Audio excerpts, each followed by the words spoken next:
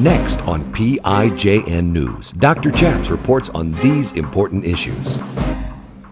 There's a secret battle going on with ideas about God, even Christians. Some of them don't have a biblical worldview. Well, we're going to introduce the author of this book, Dr. Jeff Myers, to talk about that. Former Navy chaplain Gordon James Klingenschmitt took a stand to defend religious freedom by daring to pray publicly in Jesus' name. Now he helps you by reporting the news, discerning the spirits, and praying the scriptures. Would you pray with us? Here's Dr. Chaps. God bless you in Jesus' name. My name is Chaplain Gordon James Klingenschmitt, Dr. Chaps, and you're watching PIJN News. On this show, we normally like to report the news, discern the spirits, and pray the scriptures in Jesus' name. But today we have a celebrity academic. He is, if there is such a thing, right?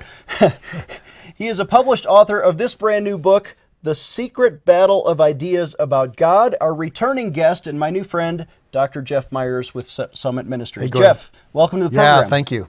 I'm so glad you're here. You know, if our viewers remember, you were here just a few weeks ago, and we talked about Summit Ministries. Remind people what you do in Manitou Springs, Colorado. Yeah, well, you want to go to summit.org to see more information, but we bring students together for 12 days at a time. In fact, we have 3 different campuses, one in Colorado, one in California, one in Tennessee. And during a 12-day program, 12-day course of study, we introduce students to world-class experts in apologetics and worldviews and theology and economics, and work with them through mentoring and lectures and so forth to help them develop a biblical worldview that can be the basis of lifelong leadership. So instead of taking an approach of fear toward the culture, oh, we need to avoid everything that's bad out there, our approach is, no, be bold, move into the culture, but do it with truth. And teenagers from all over America, age 16 up to 21, they come and they live for 2 weeks at your retreat headquarters. Right. Whether it's in Colorado or in Tennessee or in California, you have 3 different centers, usually during the summer, and these students learn how to have a biblical worldview. That's exactly right. So they'll come with their big questions. How do I know there is a God? How do I know that God is really good? That's a big question a lot of students wrestle with. It's not so much, is there a God, but is God good? I don't have a problem believing there's a God, but is he a good God? That's a big question students ask. What about hell? What about morality? Are there absolute truths? All of those kinds of questions students have today. They can bring the questions with them, and without fear, they can meet key people who can help them grapple with the answers. The program's been available since 1962, before either one of us was born. So yeah. That program has a track record. It's the one thing in America where, wow, you absolutely want to send your child to Summit for 2 weeks before they go off to college. A general idea of how many students graduate the program every year? Well, right now it's about 2,000 students a summer who come to the 12-day program, which means over the course, and it's been smaller in some years, but over the course of years, it's been probably about 40,000 students, and they have had a profound impact on American culture. So those ideas that they're battling with in the classroom during these 2-week summer retreats, they're similar to the ideas you've written about in this book, The Secret Battle of Ideas About God. What do you mean, secret battle? Yeah, well, that's exactly the point of it, is that we wanted to bring Summit to churches, to adults who would never have the opportunity to come to one of these 2-week programs.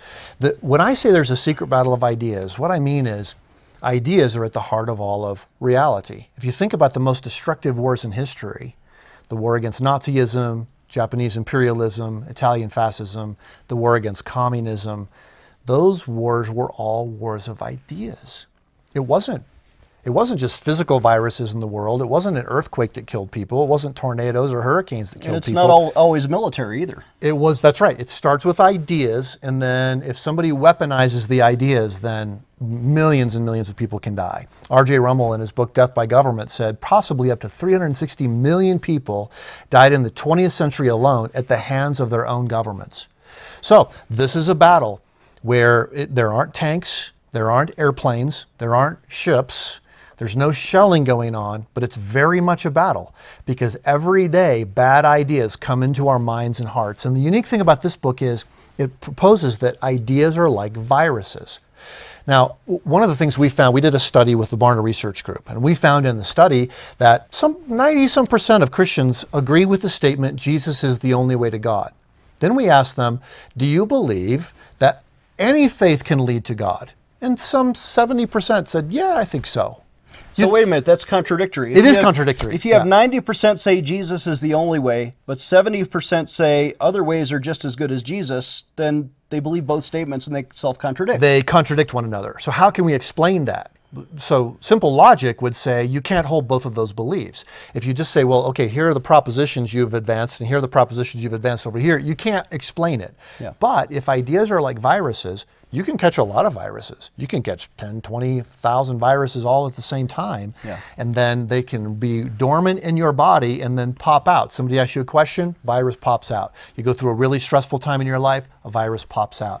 That's how that works. So this book introduces the idea that bad ideas affect us so horribly because bad ideas are like viruses, which gives us the opportunity in one of the segments to talk about what people do to stop bad viruses from killing everybody on the planet.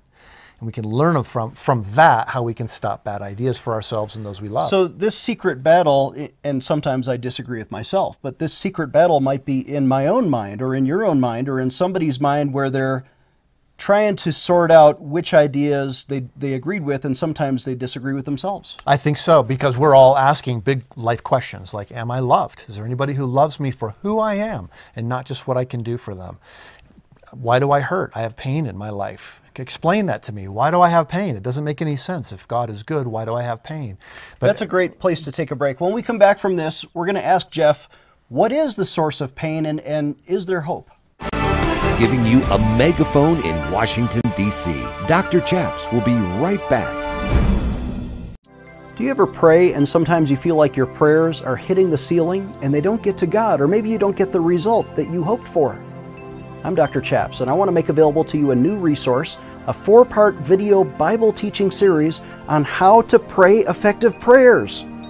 Did you know God has given us instructions in the Bible?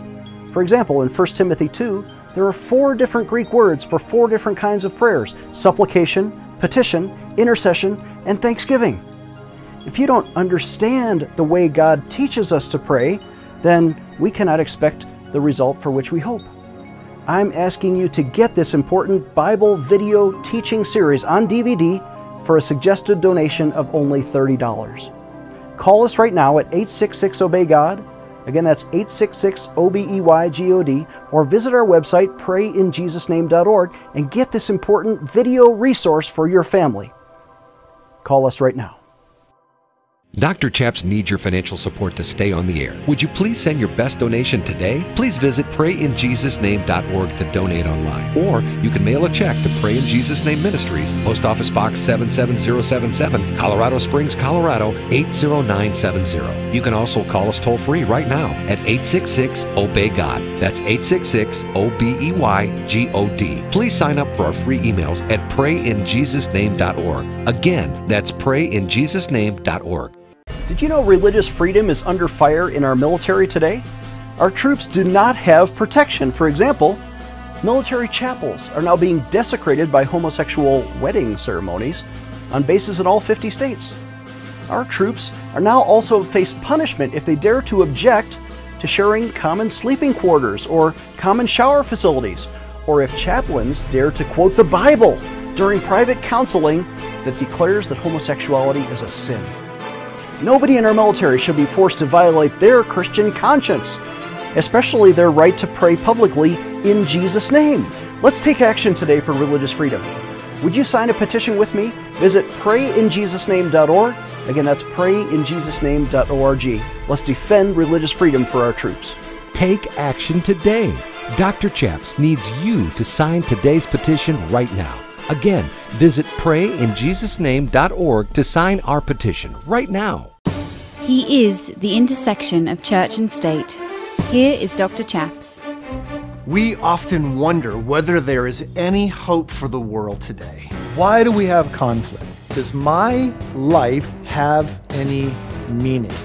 Good ideas enable us to flourish, but it often seems that bad ideas are winning the day.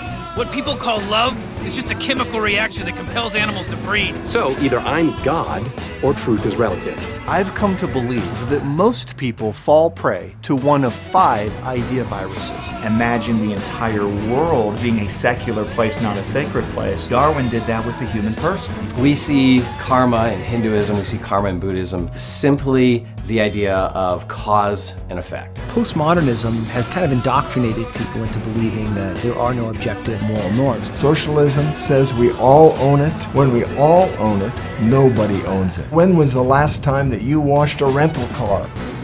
Do you have the hope that you are confident of your salvation? And now I've never had a Muslim say to me, yes, I'm confident. A growing number of people wonder, not just if God exists, but whether the question of his existence even matters. In the busyness of life, it's easy to feel like God is absent. We find ourselves locked in mortal combat in a secret battle of ideas about God. Welcome back. I'm joined again by Dr. Jeff Myers, the author of this new book, in stores everywhere, we hope, The Secret Battle of Ideas About God. Jeff, why did you write this book? And it's published David C. Cook. Talk about that. Yeah. I wrote it because I want people in churches to recognize there are bad ideas that cause us to feel miserable, that sicken our souls in the big life questions that everybody in the world asks. Am I loved? Why do I hurt? What is my purpose?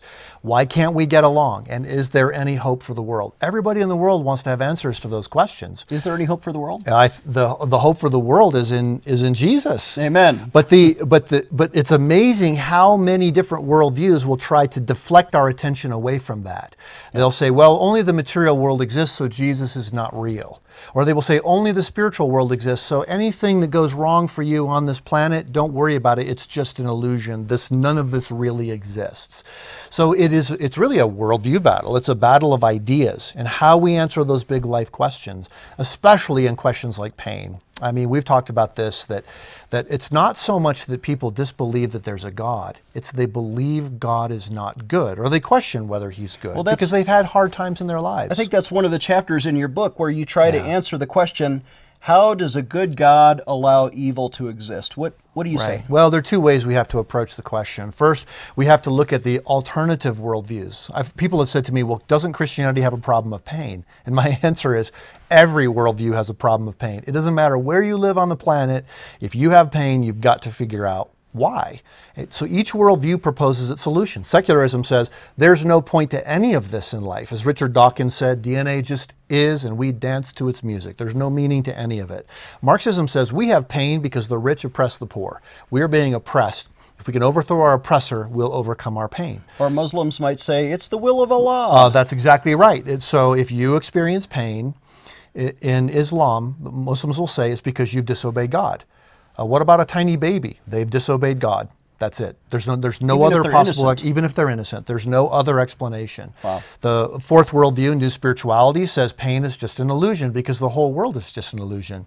Postmodernism says, we don't think anybody has answers to this. We just despair that anybody has any truth at all. There really is no truth. They're always the skeptics. They're always the skeptics. They're skeptical about everything. Do you think the Bible's true? We're skeptical. Do you think there's a God? We're skeptical. Do you think any claims about anything are true? No, we're skeptical. So each of these worldviews tries to grapple with pain, but all of those they fail. Are depressing. All 5 of those that you just described, I would be sad if I believed that way. I think a lot of people are really sad. That's maybe why they blame God. So what is the hopeful worldview what is the biblical answer to that difficult question? Well, biblical worldview is based on Jesus, that Jesus is the Son of God, that Jesus really did come to earth, he really did die on the cross, and he really did rise again from the dead. So we don't live in a world of death, we live in a world in which Jesus has conquered death. When we talk about a resurrection world, we talk about sharing the gospel, and sometimes we think that means I've trusted Jesus as my Savior, why don't you do the same thing? But it's so much bigger than that. The gospel is Jesus has won. He has destroyed evil's ability to destroy that about us that is most important, which is our eternal soul. So when you say we're sharing the gospel, what you're really doing is saying we just get to go. We don't have to do anything except go out and tell people Jesus has won. That's the good news. And there's hope and there's healing. You may be suffering from sickness or injustice, but there will be justice in the world, and Jesus provides hope and healing and even resurrection to eternal life. I think that's right. And I've had a lot of painful things in my life, and I know you have as well. And everybody who's watching, we've experienced pain. Jesus said, in this world you will have trouble, but take heart, I have overcome the world. The word overcome is based on a Greek word based on the Greek goddess Nike, who's the goddess of victory. Yeah. What Jesus has done in rising again from the dead is deprive evil of its ability to destroy our souls. So Jesus has overcome evil. That does not mean we don't experience pain, but Jesus has overcome it, and it's in that we have hope. And it's such a hopeful message to know that God is always good. Even when your circumstances are bad, even when bad things are happening to you, God is always good. We're going to take a short break. When we come back, we'll have more with Dr. Jeff Myers. Dr. Chaps will be right back with more PIJN news. Do you ever pray and sometimes you feel like your prayers are hitting the ceiling and they don't get to God, or maybe you don't get the result that you hoped for? I'm Dr. Chaps, and I want to make available to you a new resource, a 4-part video Bible teaching series on how to pray effective prayers. Did you know God has given us instructions in the Bible?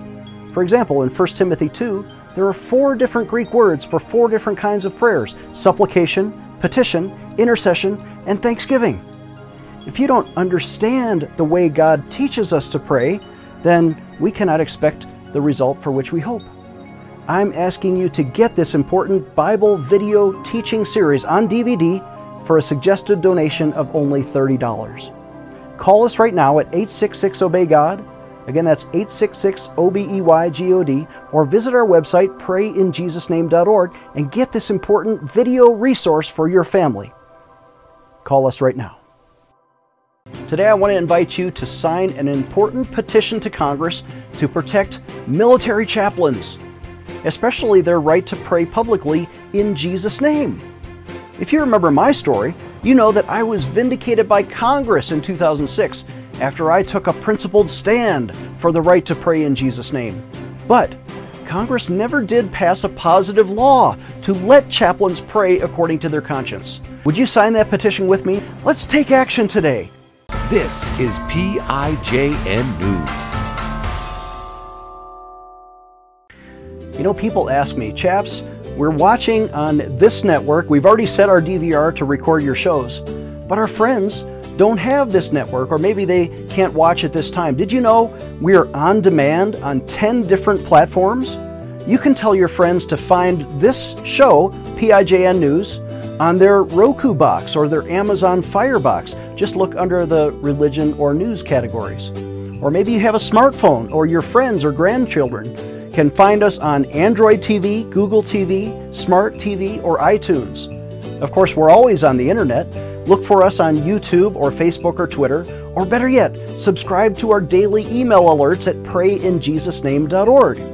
It's important that you share all of these available platforms with your friends so we can mobilize all of the body of Christ to pray the news and change the world. Would you join us? Visit prayinjesusname.org to learn more. Stay tuned for the end of our show to learn how to partner with this ministry. Here's Dr. Chaps. Welcome back. Joined for one last segment, Dr. Jeff Myers has written this book, The Secret Battle of Ideas About God. Here's a subtitle, Overcoming the Outbreak of 5 Fatal Worldviews. And we're going to put up this slide again. I think you had covered it in a previous show, but you did this survey with the Barna Research Group. Right. And some of these statistics were shocking to me. I want to make sure that people understand them and how they tie to your book. Well, we wanted to know how many people have a biblical worldview, and it turns out of people who go to church who say their faith is very important to them, only 19% have a biblical worldview. So we're really missing something if only 1 in 5 people who go to church grasps what the Bible really says about what's important in life. Well, we then asked the question, well, what do people believe? If they don't believe the Christian worldview, what beliefs do hold them? And that was really important because, you know, a book like this, why would you even read a book like this if we really aren't affected by bad ideas? Yeah. But if we are affected by bad ideas, then it's really important. So here's what we found. 61% of church-going Christians are affected by ideas from the New Spiritualist worldview. 54% are affected by ideas from the postmodern worldview. 38% are sympathetic with some Islamic teachings, which is amazing to me. 36% accept ideas associated with Marxism, and 29% believe ideas based on secularism. So idea viruses sneak in. And you can easily imagine how that would happen. The smallpox virus, for example, is so tiny that 1 million copies of the virus can fit inside the period at the end of a sentence. They're so small they can come in through cracks in your skin, cuts that you don't even realize you have. Idea viruses are similar. They come into our minds and into our hearts, and they convince us you are not loved. There is no healing for your hurt. There is no purpose to your life. There is no end to the conflict. There is no hope for peace, and there's no hope for the world. The Christian worldview stands up and says, because of Jesus, because Jesus has won, all of those things get reversed, and there is hope for the world. So I'd recommend the book to anybody who's interested in having some hope, anybody who's wondering, am I really loved? Is there any answer for my pain? And people can go to secretbattlebook.com, do a couple things there. First, you can download a sample chapter of the book before you buy it to make sure you like it. Yep. And the second thing and that's free, I assume. And that's free, yes. The second thing is you can take that worldview survey for yourself to see which ideas have begun to influence you. And don't be upset about it if you realize that you've been influenced by bad ideas. Well, so we all have been influenced by bad ideas. It's important to know what those bad ideas are and how they've led us astray so that we can stay focused on Jesus. Now, you're an academic. You have a PhD from University of Denver. There's also these important survey results at that website, are there not? That's right, yeah. You can see all the survey results there. It's about a 75-page report with all of the data. So I would say pastors, if you go to a church, and I hope you do, then you can download the copy of this survey. It's done by the Barna Research Group, which is one of the most esteemed groups studying Christians today. George Barna is a world-class researcher, does all these scientific polling of what people believe. That's right, and he's retired from that company, but the company still goes on and does exactly what they have always done with him. And you can download those results, print them out if you can, take them to your pastor and say, Pastor, I'm concerned, I want to help, what can we do? The Secret Battle of Ideas About God is not only a book, it's also a video course, and you can see a free session on the video, again, at secretbattlebook.com. That way you can look at it, I wonder if this would be good for our small group. I hope you would say yes. Is it good for our church? I hope you would say yes. So you can get a free copy of the free chapter of the book. You can take the worldview survey to see what kind of ideas you've been influenced by. You can see the academic research of how most of America, in fact other Christians, what worldview they believe. Right. There's a lot of information here. There's a lot of information, just secretbattlebook.com. It's a website built up it's simple to navigate, but it gives you a lot of detailed information and a lot of solutions as well. We don't want to just present problems. We want to show people there is hope and you can solve these problems in a way that can really change the world. We have just 3 minutes left. I want your take again on, remind our viewers about what you do for teenagers. Let's say there's a mom out there saying, I'm really worried about my 16-year-old. Yeah. They're being influenced by their friends, or my 18-year-old is about to go to college. They're going to be influenced by this Marxist economics professor. They will. Why should they come to your retreat? Yeah, well, if students come to Summit, and you can find out more at summit.org, just summit.org. You can get all the information you need about the program. Students come for 12 days. What changes their lives really is that we teach our students, we teach our staff the DNA of influence. We all want to be influencers. We all influence the world whether we want to or not. We want to be a positive influence. The DNA of influence, 2 strands, truth and relationship, always intertwining together. So we teach students biblical truth about how the Bible relates to every issue of our day. We look at theology, philosophy, ethics, economics, history, politics, and so forth. And then we do that in a very relational context where our professors don't just give presentations from the lectern, they also sit in a rocking chair with students gathered around so they can ask any questions they want. Students meet other people who are wrestling with big questions and wanting to love Jesus. They have small groups, they have mentoring, and in the end, students come away believing that not only do Christians have the truth, but they're good people who have an opportunity to bring good to the world. And these retreats are happening all summer long, 2 weeks at a time. Right. But you can do them in 3 different locations. Where do people? 3 locations. Our main campus is in Colorado, near Colorado Springs. Then we have a campus in Tennessee and one in California as well. So summit.org, you can see which one fits nearest you, what the dates are. I will tell you, we still have some seats left in our Colorado campus in the month of August. So if you've got a son or daughter and they aren't sure what they're going to be doing in the month of August, maybe that's providential. Maybe it's important for them to be able to come and spend 2 weeks with us. Jeff, would you lead our audience in a word of prayer? I will. Father, we know there is a battle of ideas that rages for us. We also claim Romans 12, chapter 2, or verse 2, where we're told that we're to not be conformed to the ideas of our age, but we're to be transformed by the renewing of our minds so that we can understand what your will is. That's what we pray in Jesus' name. Amen and amen. Our guest has been Dr. Jeff Myers. He is the author of this book, The Secret Battle of Ideas About God, Overcoming the Outbreak of 5 Fatal Worldviews. I am Chaplain Gordon James Klingenschmitt. Our website is prayinjesusname.org. We need your gifts and donations to stay on the air and expand this audience, bring you these news-making, world-changing interviews like we just did with Dr. Myers. Please donate when you visit our website, prayinjesusname.org. If you need prayer today, we want you to pick up the phone and call us. Operators are standing by. Dial 866-OBEY-GOD. Again, that's 866-OBEYGOD. God bless you in Jesus' name. We're out of time, but we'll see you next time. Bye-bye.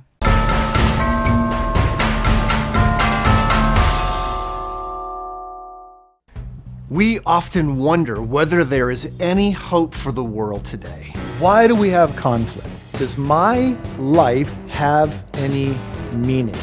Good ideas enable us to flourish, but it often seems that bad ideas are winning the day. What people call love is just a chemical reaction that compels animals to breed. So either I'm God or truth is relative.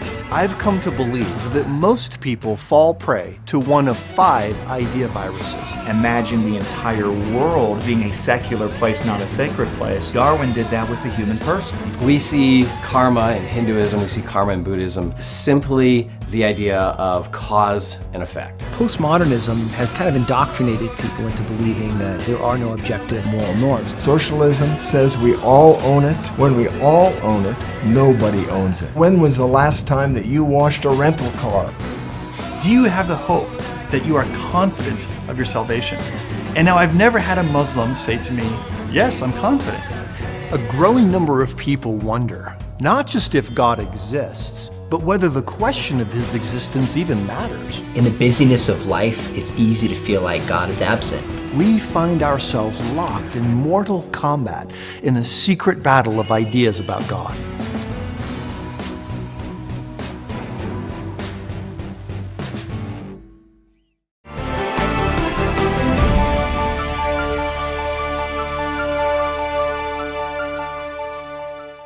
Dr. Chaps needs your financial support to stay on the air. Would you please send your best donation today? Please visit prayinjesusname.org to donate online. Or you can mail a check to Pray in Jesus Name Ministries, Post Office Box 77077, Colorado Springs, Colorado 80970. You can also call us toll-free right now at 866-OBEY-GOD. That's 866-OBEYGOD. Please sign up for our free emails at prayinjesusname.org. Again, that's prayinjesusname.org.